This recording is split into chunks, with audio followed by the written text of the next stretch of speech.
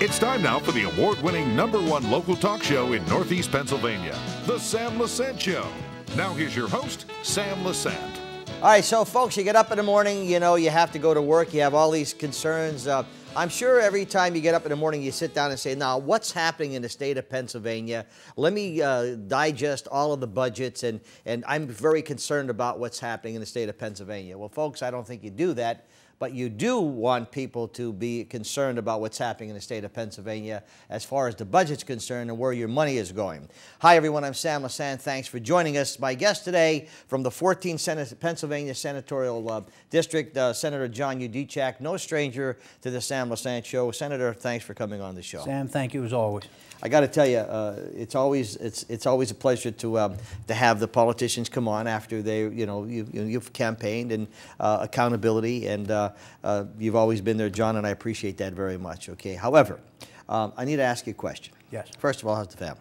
Family's great. The girls are doing fantastic, especially our new addition, Grace, who's 5 months, going on 6 months. She's an absolute doll baby. How many children do you have? You have 4 girls. 4 girls. I'm a little upset with you too. Mm-hmm. Because I've been going to, our pizza place, right. And sometimes, when I'd see you there, you'd buy me a pizza. Right. But have you been going there? But, Grace isn't on solid foods yet, so as soon as we can get her on solid foods, we'll be back to grab pizza. 4 girls. 4 girls. They're like Barletta, all the girls, no guys. And both our baby names are Grace. Is that right? Yeah. Well, it's good. I'm glad to see everything's doing fine. Thank you. The state of Pennsylvania, with the budget, as I said, when people get up in the morning, their concern is not what's happening with, the state, what's the budget. Their concern is going to work, try to pay their bills. They have enough on their plates. So we depend on people like you, who we put into office, to hopefully do the right thing. Okay. Any household that has a certain income coming in, assuming you have a household that has $60,000 a year coming in with both people working, and you're used to, maybe getting a new car, going to dinner, doing certain things, and then all of a sudden one person loses their job. And let's say there's $20,000 that comes out of that household. Now there's $40,000 that they're left with. Well, now what happens is they have to say, well, you know what? Look, we can't go to dinner as much as we can. We can't buy a new car. We have to cut back, all right? I think the state of Pennsylvania faces the same kind of situation with the budget, all right? With that being said, what is your stand on the budget in general? Then I have specific questions I'd like to ask you. Well, the last 2 years under the current administration have been very difficult, and I think more difficult than they need to be. Your analogy to a family household is a good example.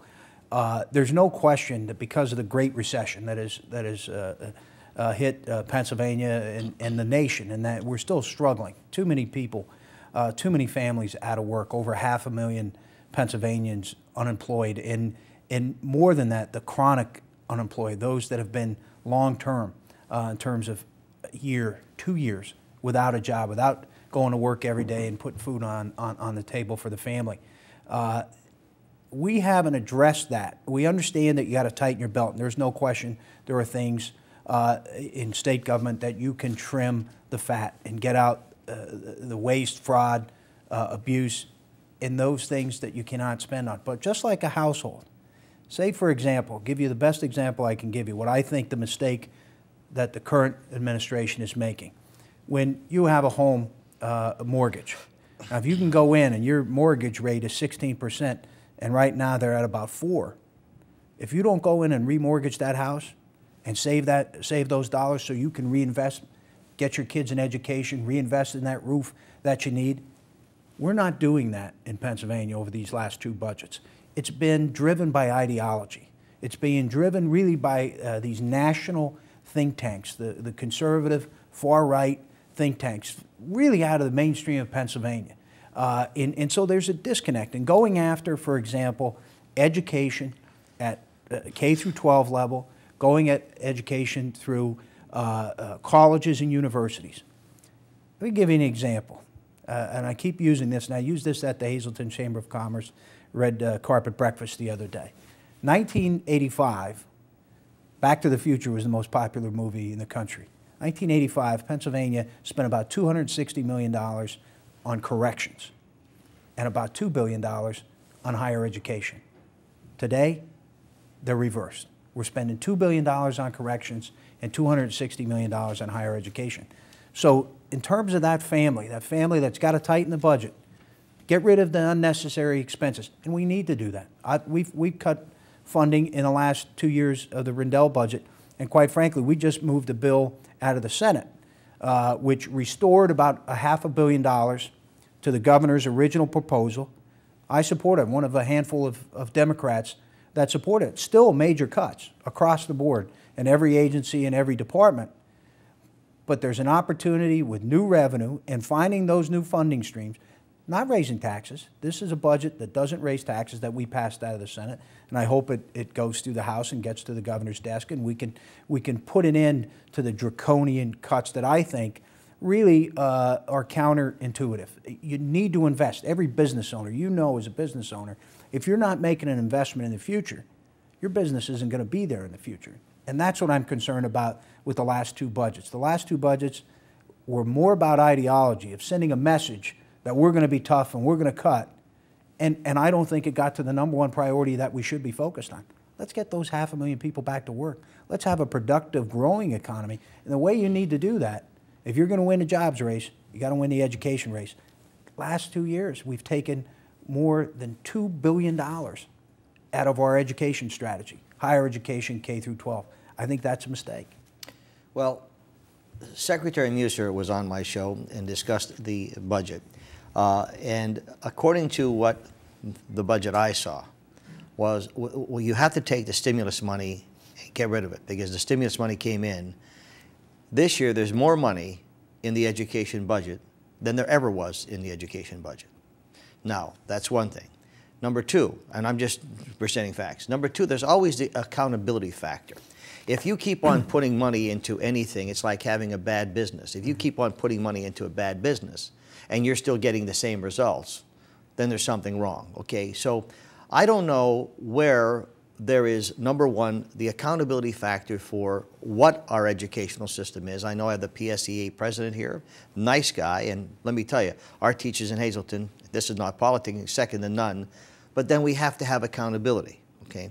And so if there's more money going into the education budget, all right, and I don't know about ideology, but the point is that when Governor Corbett ran, he ran on a platform, and he said, I'm going to do this, and I'm going to do this, and I'm going to do this. When John Yudichak ran, he said, I'm going to do this, I'm going to do this, and I'm going to do this.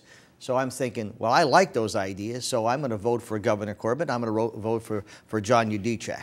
Now I'm expecting you to do what I voted you to do, okay? So those were the kind of cuts that we begin to, where is the accountability factor? Well, a few things. One, and I've heard this time and time again, and I heard it from the governor's budget secretary. I've heard it from his revenue secretary, Dan Muir, who's a good friend, who's doing an exceptional job. Right. Was a tremendous help to me, by the way, in helping our flood-impacted businesses last year.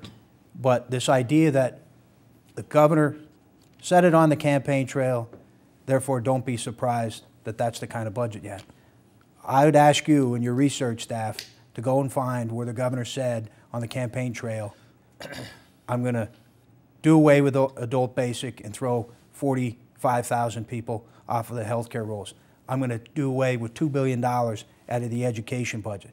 The governor's central theme in his campaign, because he signed a no tax pledge with a Washington think tank, was I'm not going to raise taxes. And that's fine. I think that was a mistake for a governor, someone who's going to be the general executive of a state, to sign a one-sentence pledge that's going to hamstring your ability to govern and your ability to be an executive of a billion-dollar operation. So the governor, his central part was he's not going to raise taxes.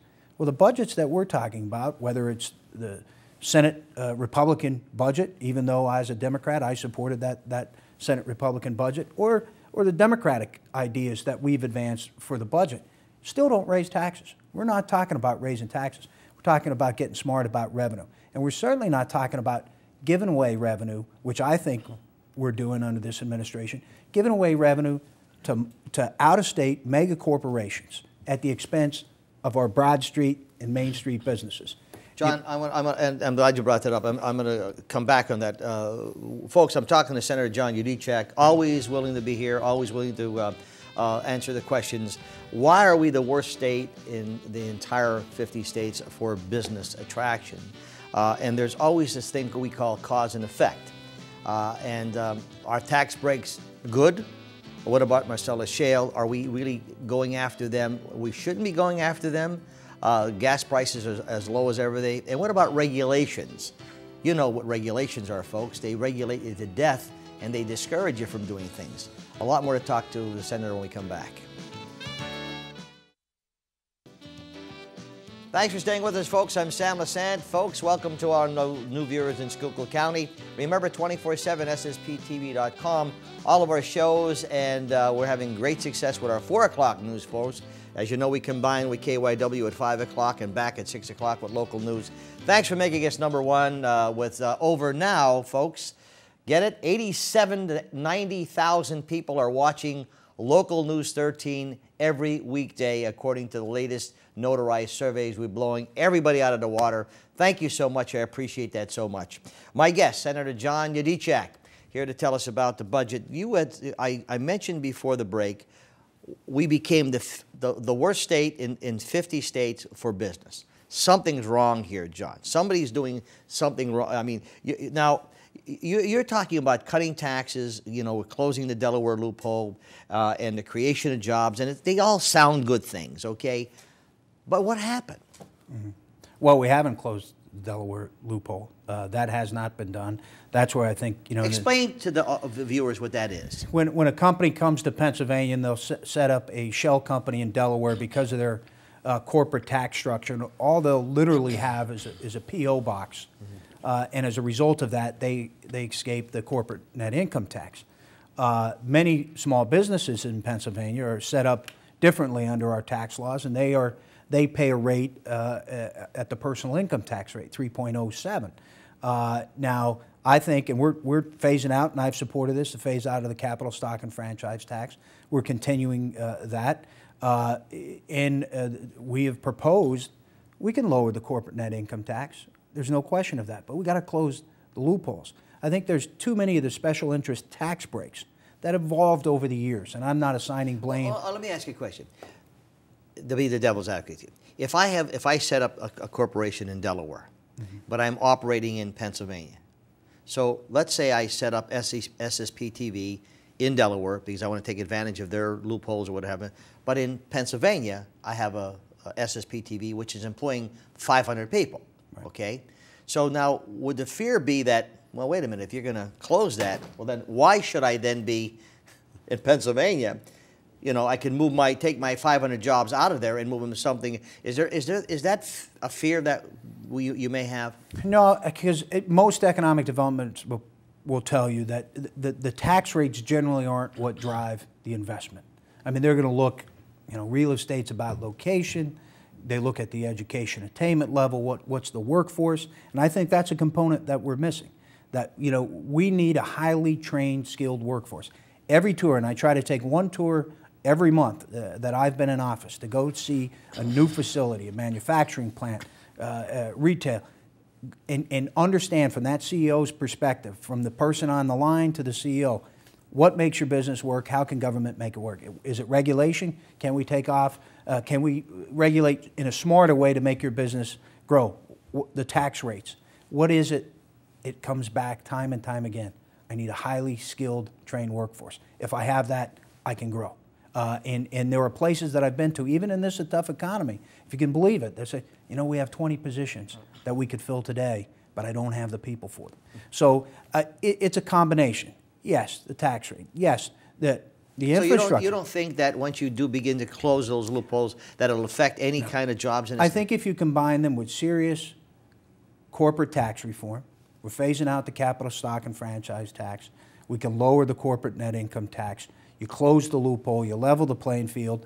Even something and Secretary Muser may have talked about it. He's doing a good job of trying to close this loophole.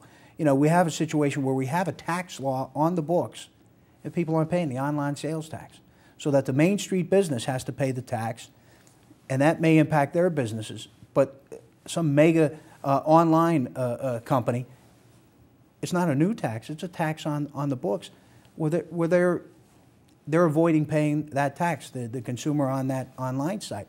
So we're losing anywhere from $100 to $200 million a year just on that. That's revenue loss. That means programs that shouldn't be cut are getting cut because we're not enforcing the laws that we have on the books, because we have these special interest loopholes in the law for corporations that generally favor the big out-of-state companies versus our small mom-and-pop operations here in Pennsylvania. And you're saying that special interest is costing us $2 billion a year?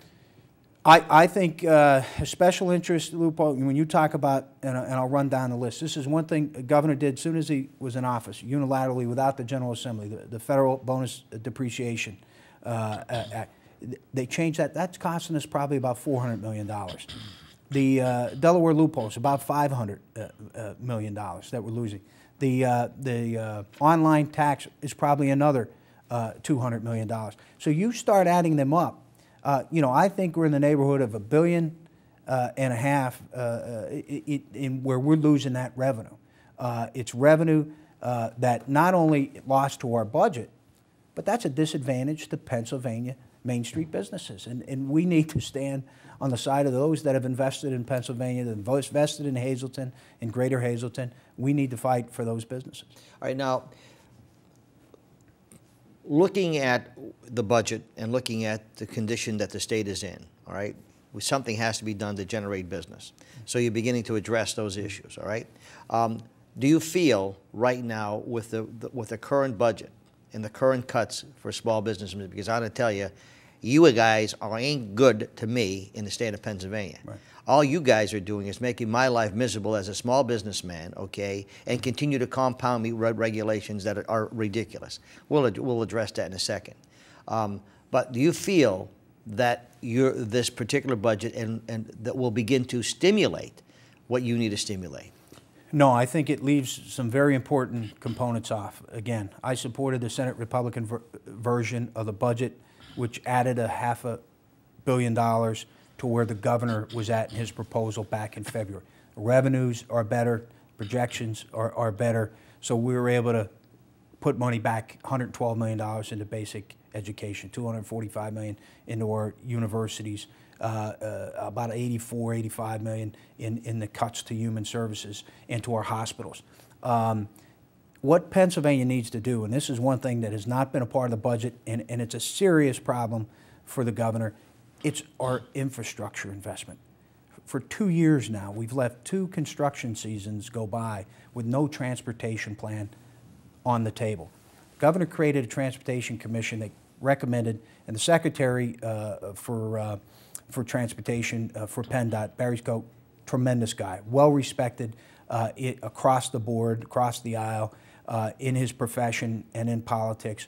They put together a commission authorized by the governor saying we need $2.7 billion in infrastructure in Pennsylvania to create jobs, to set the stage for private sector growth. The logistics industry is very important in Greater Hazleton. We need to invest not only in our roads and bridges, in our water and sewer systems, in our energy infrastructure, and in our technology infrastructure. That plan, the governor's commission that he authorized, is gathering dust on the shelf. Not a part of either budget. Doesn't want to address that. Now, why? What do you think? Because he signed a one-sentence pledge to a Washington, D.C. think tank. And because there might be a revenue increase, whether it's fees on driver's license or whether it's this or it's that, he has to step back and says, I can't violate my one-sentence pledge. But he's not stupid. The governor's not stupid. I mean, those are the kind of things that confuse me. I mean, if you have people like you who do this every day, who are respected, and you come in with, and the commission comes in here, I don't understand why the governor would say, well, we're not going to do anything. It's very frustrating. In the Senate Democrats, we've come up with an alternative proposal. Say, okay, we don't want to tackle the $2.7 billion recommendations from the commission. And by the way, that was introduced as a legislation by Senator Jake Corman, who's a friend and the chairman, the Republican chairman of the Appropriations Committee. He's introduced that, but there's been no action. Senate Democrats have said, listen, we can't lose another construction season. This construction season, we could put $1 billion into the pipeline for roads and bridges. We can do that through what they call Garvey bonds. Garvey bonds, we take our federal funding, we leverage that federal funding. Virginia just did it. Virginia did it for about $1.5 billion. 35 other states have done it across the nation. Think of what we can do with that $1 billion. And the ratio is this, and it's impressive. For every dollar you invest in infrastructure, $4 comes back to the economy. That's a pretty good ratio. Pretty good is right. So that's the kind of investment. You want to get this economy going, you want to start helping small businesses and attracting businesses to Pennsylvania, you need a world-class infrastructure, you need world-class education, you need a highly skilled and trained workforce, and you need a good tax environment. So all this information, okay, that you're talking about and putting together, okay, how is it presented via committee to the governor, or what's the process? Hold that thought. I'm talking to Senator John Yudichak, folks. As you can see, there's a lot of things going on internally that we're not aware of. I'm so appreciative that when Representative Toohill, Congressman Barletta, and Senator Yudichak come on the show, at least to give us some insight. And I'm going to tell you one thing, not because he's sitting here, this guy does not lie. He tells you the way it is. I may not agree with some of the things he says, but he's not a liar. He tells you exactly the way it is, and that's why I think he's doing a great job. Stay with us. Thanks for staying with us, folks. I'm Sam Lesante, SSPTV.com. My email, sam@ssptv.com. Please send your comments. My guest, Senator John Yudichak, who is the 14th Senatorial District in the state of Pennsylvania. Senator's always been here, always been responsive, and always been upfront with it. We talk about regulations. There are some businesses in the greater Hazleton area and the Schuylkill County, Luzerne County, that when they begin to do things, we know we have to stay by the law and environmental, etc. But sometimes, John, it's DEP, it could become ridiculous, okay? What's being done with people who are overregulated? Well, I think, you know, I've been critical of the governor in a lot of respects. I do have to give them a pat on the back, where I think the mindset of what I've heard from businesses quite often is, listen, there's 7 regional offices for DEP across the state. They have 7 different rule books. There should be 1 rule book. Give us the set of rules. We'll work by them. I don't, or you know, God forbid, in one of the regional offices, one guy comes out to the site and he has a different rule book than the other guy that came out to the site. You need 1 set of rules, uniformity across the board of the Commonwealth. And that goes for PennDOT, that goes for all the state agencies. What's frustrating, I've worked on many projects where we'll have state investment. We'll have millions of dollars in state investment, and we'll have state agencies holding up that investment in terms of their regulation. So, you know, whether it's a highway occupancy permit through PennDOT, whether it's a permit through DEP, where we were working on a facility up in Monroe County, tremendous facility, going after Fortune 50 companies to bring them in. 6, 8, 9 months to get a permit, sometimes 2 years to get a permit. That's unacceptable. That's where we got to cut through the red tape. We obviously need smart regulation in terms, you know, like in the Marcellus shale play. You know, we have to make sure that we regulate that industry in a smart way, but you can't over-regulate to where it becomes a burden to business, to where it suppresses job creation. That's where we got to get smart. We got to cut through that red tape, and I'll give the governor and his team credit in that at least that mindset of saying we're going to have 1 rule book, we're going to have some uniformity. I think that's a good idea. Now, I said before the break, one thing you've never done, at least since knowing you as many years as I do, you never lied, okay? Now, it's easy to say all these things, John. It's easy to say regulations. However, I don't know. Some people tell me that it's still continuing. Is anything being done about it? Government is not a swift-moving machine. It is a slow, monolithic operation. So that's the frustrating part. Business is now moving at light speed. You don't have 6 months of lead time to get a building. They want a shovel-ready site, and that's why we had a business in our sites program that, you know, get the site ready for the business that's coming. We need to do more of those kind of things. I think we're working together. We've changed that. We've gone after some regulation. A lot more work needs to be done, and You have to continue to be a good advocate, as you are, for small businesses and the seniors and the people of Greater Hazleton. And that gets our attention. I could be sure of that. So all we like to see is some improvements being done. We realize it can't be done overnight, but what I don't like is when, and good politicians make for good government. Okay, I don't think it's a dirty word, but what happens is people have been so misled, and then what happens is that they just give up. They're all a bunch of bums, and I don't like that, because there are a lot of great people in the Congress right now in the state that are really working sincerely hard, and there are a couple of bums that we hope to get rid of. I always feel good people make good politicians. Yes, yes. And good people make good government. Exactly. When people feel that they have an ownership, and they're a part of the decision making. So apathy, giving up, that's not an option for good government. That's when the bad actors get to run the show. Senator, thanks for coming on the show. Thank you. Always. Take care of those girls. Okay, they got you like this. Folks, Senator John Yudichak, always here to respond. We like to have him on every couple of months to be accountable. SSPTV.com or Sam at SSPTV.com. Remember, go to our website 24/7. We now have an app. Check us out on the app. We'll see you next time.